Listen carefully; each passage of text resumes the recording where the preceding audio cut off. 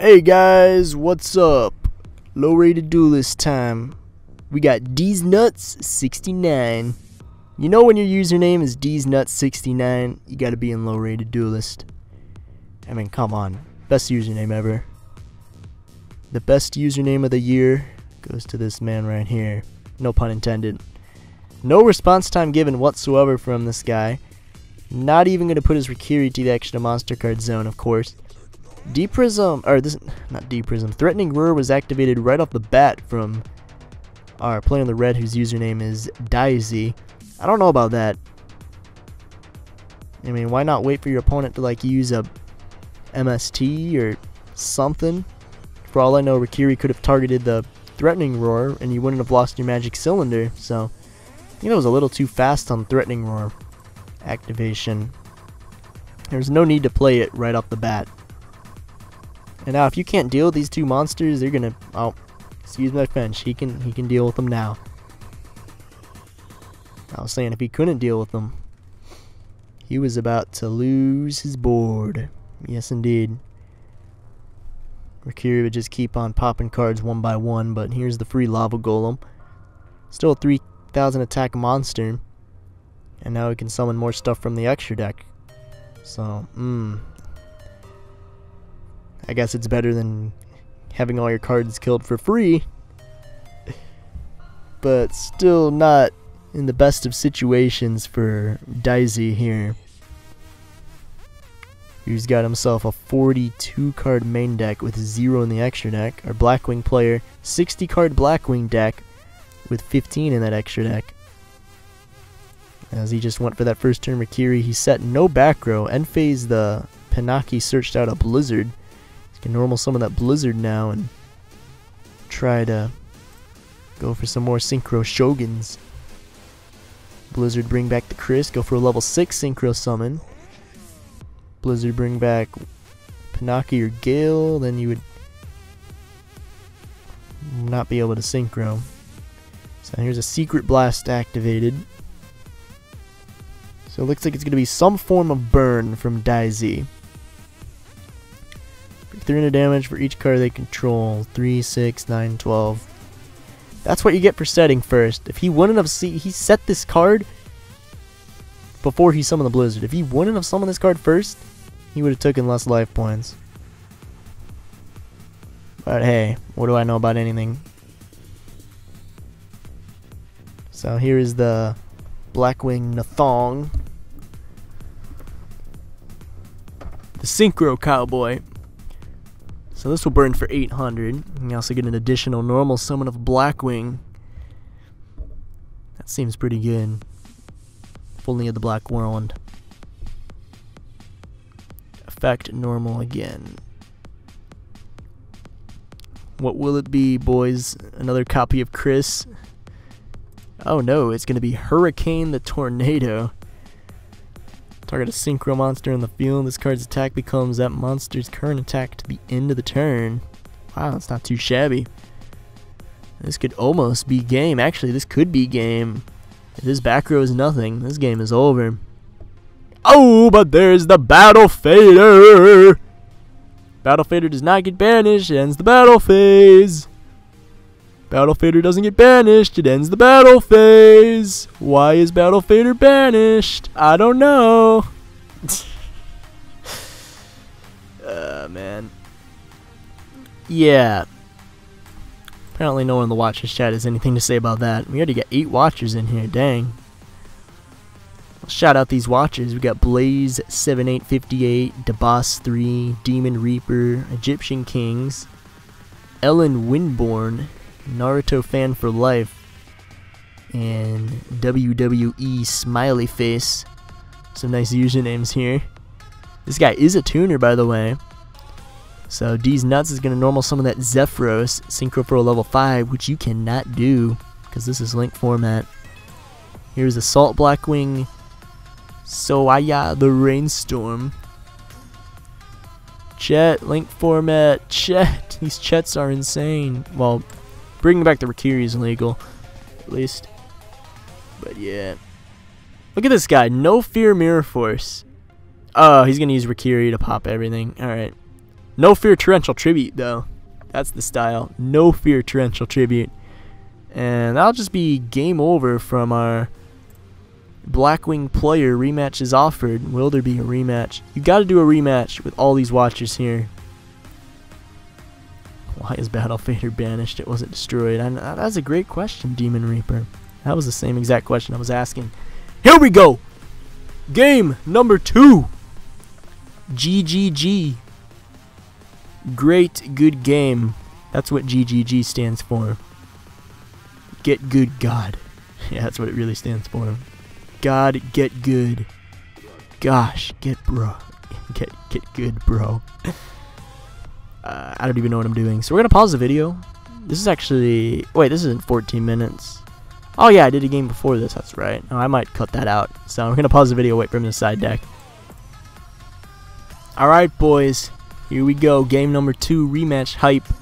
Pot of Duality activated from Daisy. Interesting burn deck. I mean, the Threatening Roar and the Battle Faders are nice and all, but they don't really do anything for your win condition. They just stall up the game, but they don't. I guess it's good for Lava Golem, but it's just a free card you're wasting to just deny the inevitable, which is you dying. So you're just gonna be dead the next turn most of the time. I mean, I don't know. So he's gonna Pot of Duality into a Threatening Roar. He's gonna set 4 cards face down on the field and pass it to his opponent.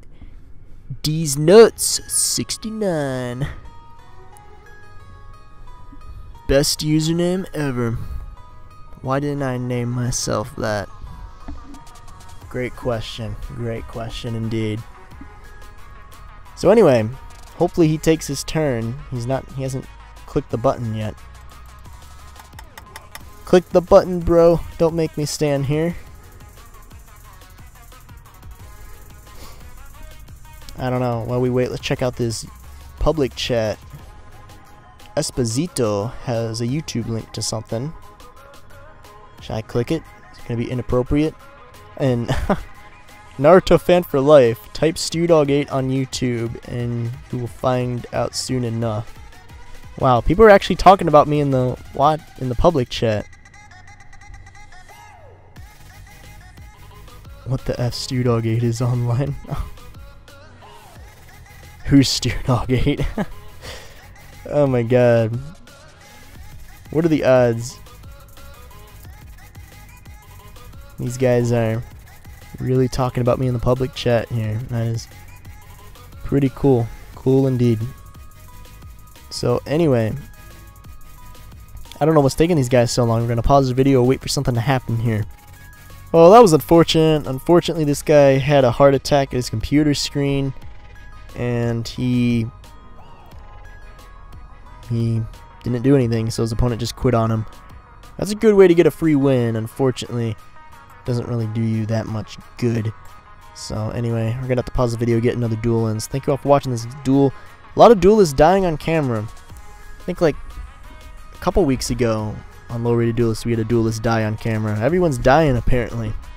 Dying at their computer screen. Remember, we actually had an episode of Low Rated Duelists a long time ago where someone really did die on camera. No joke. Someone literally just died on camera. Sad day in history. Alright boys, we're back. We got another duel. This is interesting. What the frick? Some interesting prophecy cards here. And a nice username, Poopy Squat. So we got my main man Poopy Squat here at 100-0. Some very nice usernames today in this episode. No denying that. And he's going up against Stever25Y, getting 100-0. Now Stever has got a 55 card deck with 4 in the extra deck. His opponent Poopy. That is a 50 card deck with 14 in the extra deck. Looks like he's already went through a decent chunk of cards here. DDDs? As the Fool of Prophecy used its effect to special summon Wheel of Prophecy. Do not see this card every day. Solemn Strike used to negate this summon. What? Yeah. Are you? Where are the materials? Where? Okay. Apparently, all you have to do is just reveal a DD swirl swarm, and then this magically comes out. Where the frick are the materials for this? What the frick? Materials, anyone?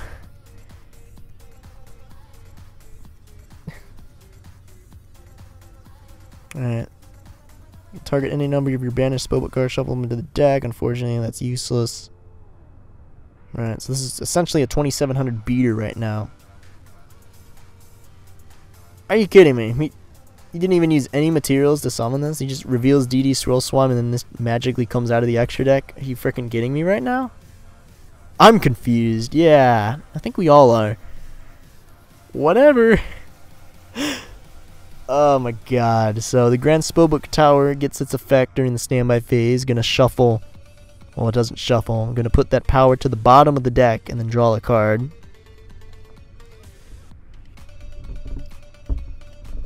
And let's see what else Poopy has up his sleeve here. Already a big fan of that username already. Star Hall. I don't even know how this stuff even came into the graveyard. I don't even remember. I think we came into this duel late. I mean, this was like the first turn of the game. He's going to normal summon Temperance. He's actually going to replace his tower with another copy of Tower. So we can actually use the Temperance's effect. He's doing this all during the standby phase, of course. Because that's totally legal. And now he can finally use the Temperance effect to bring out hopefully a World of Prophecy. Even a High Priestess wouldn't be too shabby. If he goes High Priestess, that's actually exact game, right? Or no, he's actually off by 200. If he goes High Priestess. That's unfortunate.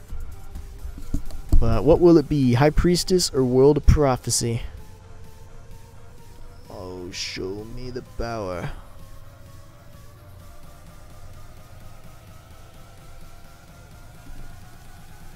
Yeah, it's going to be World of Prophecy. Oh yeah. Get the effect to add 2 spellbooks in the graveyard back to your hand.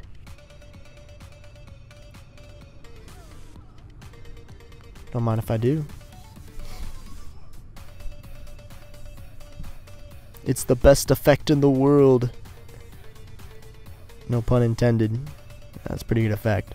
So he gets the free secrets and the free Star Hall back. And now he's going to reveal 4 spellbooks to destroy every card in the field. Yeah, right. He's going to flip over a Jar of Avarice. He's going to shuffle back everything in his graveyard except 1 card to draw a card. So he's going to shuffle back everything except, drumroll please. Drumroll. Not the best of drum rolls. Everything except the Grand Spellbook Tower? No, he's shuffling that back. That was only 4, not 5. Unless I did that math wrong. I saw 6 there. Does 4 equal 5 now, guys? Does 4 equal 5? I'm going to have to... Hopefully I didn't mess that up, but... I'm going to have to rewatch that and hope that wasn't 4 that he shuffled back. Because I swore it saw 6 there on the graveyard count, but whatever. Secrets played to grab a spellbook power, get a counter on the Star Hall. And he's gonna play that power to pump one of these bad boys up by 1,000 attack. Question is, which one will it be? Again, doing all of this during the standby phase, of course. So he's going to pump up his Wheel of Prophecy up to 3,700 attack points. Actually, it's at 39 right now, because you cannot forget about this beautiful Star Hall.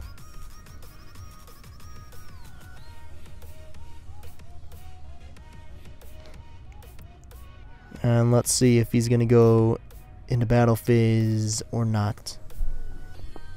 He has some more plays up his sleeve. He's doing the math for his opponent. That's pretty nice of him. Very good at math. Very, very talented math. Attacks over a random Noble Knight Artreek? What? What even is this? We saw DDD Noble Knights. What the frick is this? If you would have told me the set monster would have been Noble Knight Artregus, I would have said you were crazy. Wow. No one shall ever know the truth behind that faithful day. Artregus went forth to where the brilliant sword didst lay. 'Twas the first of many feasts so great, a legend through and through we sing of him. Artregus, the noble and the brave, from the tales of the noble knights. That's just beautiful. That right there is just beautiful. And this entire paragraph of text is probably one of the most beautiful things I've ever read in my life. Dang. So, Spellbook of Knowledge is activated in main phase 2. And now we get to see Finnish here in the chat. I don't know what language. I guess that's Finnish. So, Stever, not a native English speaker, unfortunately. But who cares when you got Google Translate? And we all know how good Google Translate is. So, another counter on the Star Hall, please. Yup. He's actually going to give up his Wheel of Prophecy to draw 2. I don't know about that. Going to give up your powerful 2,900 attack monster for the 2 cards.